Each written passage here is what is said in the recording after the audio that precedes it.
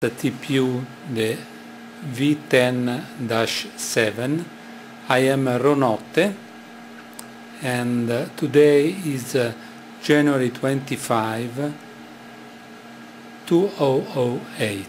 What you are looking at is just the unit all connected. Now you can appreciate better how it's done. So the three terminal bar does bear all the interconnection, and the condenser you see are the tank cap capacitor in order to make the input coil resonating at their frequencies. The little station here is the power supply terminal station, which is decoupled with that big capacitor.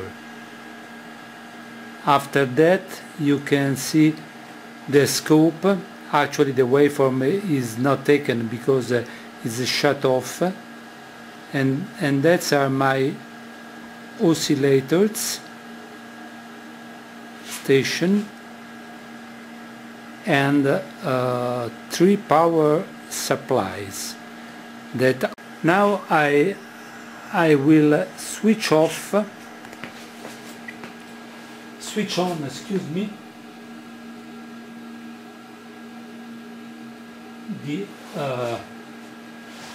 the storage scope and the power supply, the lower power supply, which is set to 20 volt.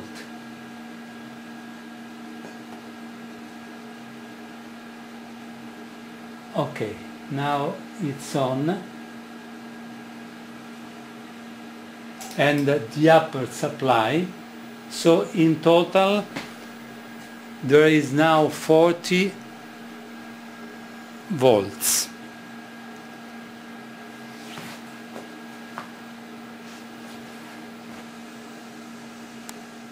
So here are 40 volts, and you will see the lamp which is pulsating.